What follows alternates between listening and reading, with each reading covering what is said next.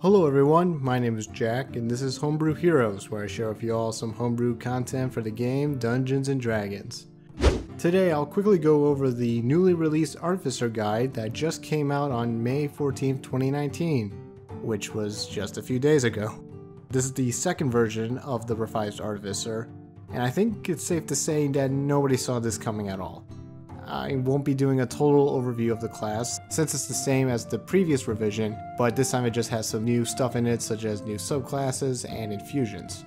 If you want to see my class overview of the Revised Artificer, or if you want to see the newest version of it for yourself, the links to those can be found in the description below. With that said, let's begin.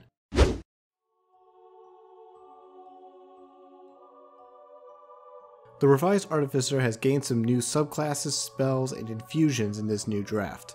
Starting with the spells, they've added 16 new spells for the Artificer to learn.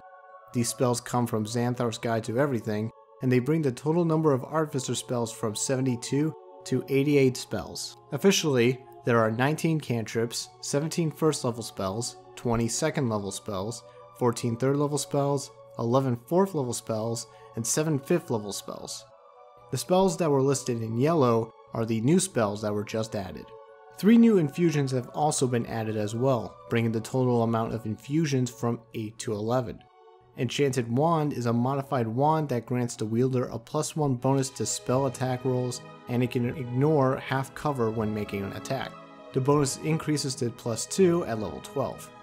Repeating Shot is an infusion for weapons that have the ammunition property. It grants a +1 bonus to attack and damage rolls and ignores the loading and ammunition properties, letting you rapid fire magic bolts from your weapon. Repulsion Shield grants a shield a +1 bonus to AC and a special reaction option. Whenever a creature hits you, you can use your reaction to push the creature 15 feet away from you. I also want to correct my previous video about infusions.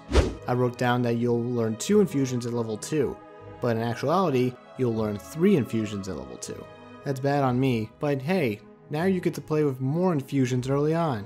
Everybody wins! Except for me, because I made an error. The last 2 additions are 2 new subclasses for the Artificer. The Archivist and the Gunsmith, the Battlesmith. That's what I meant to say. There's no such thing as the Gunsmith. Not anymore. My dreams are dead.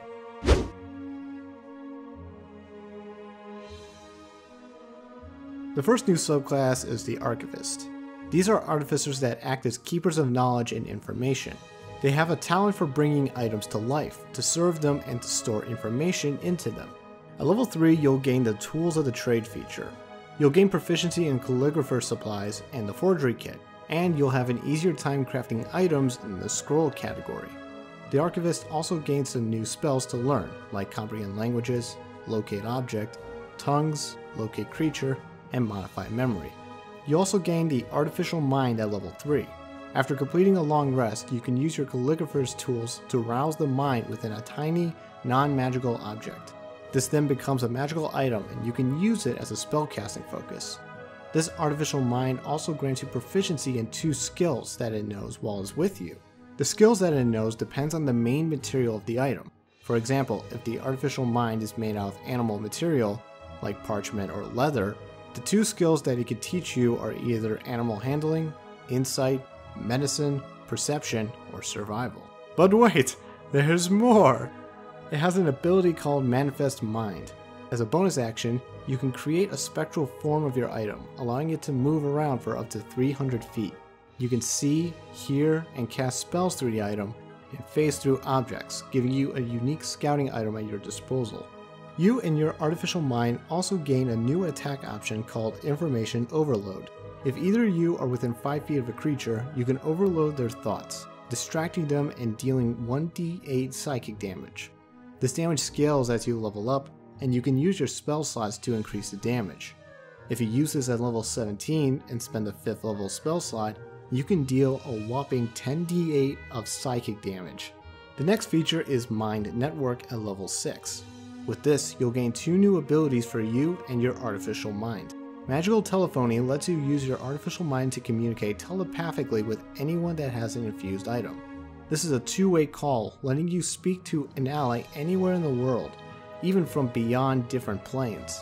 Psychic damage lets you add your intelligence modifier to your information overload damage roll, or to any spells that deal psychic damage.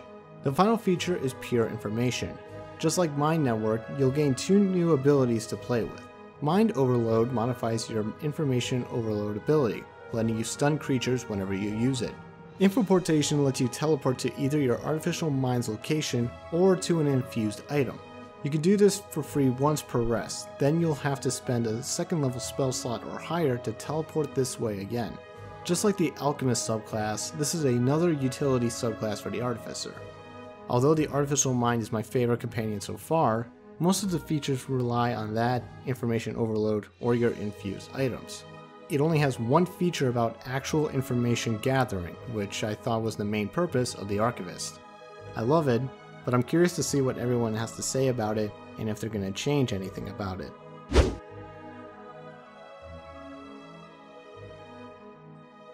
Battlesmiths are artificers that excel at defending and repairing materials and allies. They are known to bringing an iron defender with them into battle, which can be used to save lives and fight against their foes. Battlesmiths gain 4 features at level 3, starting with their tools of the trade. They gain proficiency in leatherworkers and smith's tools, and they have an easier time crafting items in the armor category. The Battlesmith will also gain their own spells to cast, like Searing Smite, Warding Bond, Aura of Vitality, Staggering Smite, and Mass Cure Wounds. The next feature is Battle Ready.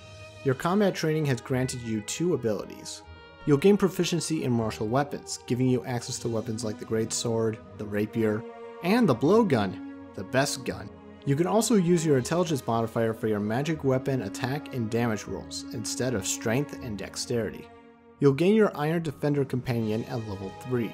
The Iron Defender is a medium-sized, 4-legged companion that is friendly to you and your allies. It comes with its own stat sheet, complete with resistances and actions. During combat, it acts exactly the same as the Alchemist Homunculus. It goes right after you during combat, and can only take the dodge action unless you command it to do a special action as your bonus action. It can bite creatures, repair constructs and objects, and it has a special reaction called Defensive Pounce. This reaction lets your Iron Defender impose disadvantage against a creature's attack roll on another creature if they are within 5 feet of it. It's similar to the Mechanical Servant that the original Artificer had, but it feels more fleshed out here, and it states that you can create any 4-legged creature, not just a beast with a challenge rating of 2 or lower. At level 6, you'll gain the feature Arcane Jolt. This makes your Iron Defender's bite attack count as magical, and you 2 get to gain 1 of 2 bonuses when either of you hit a target. You can either deal an additional 2d4 force damage, or you get to heal a creature within 30 feet of the target by 2d4 hit points. The last feature is Improved Defender. This boosts your Arcane Jolt's damage and healing dice from 2d4 to 4d4, which is a nice improvement. Also, whenever your defender uses their Defensive Pounce reaction, the target gains disadvantage on their attack and they suffer force damage equal to 2d4 plus your intelligence modifier. The Battlesmith is a good mix of healing and combat features. It may not have the best late game features, but you'll be combat ready with your best 4-legged terror around for any conflict. And with that, that was the new additions to the Revised Artificer class. Let me know in the comments your thoughts on these changes. Are they useful? What changes would you recommend? Anything like that. Also, let me know of other homebrew you'd like me to go over in the comments below as well. The links to the Revised Artificer can be found in the description below. Thanks for watching, everyone. Be sure to like and subscribe for more homebrew content and other things informational. Till next time, bye.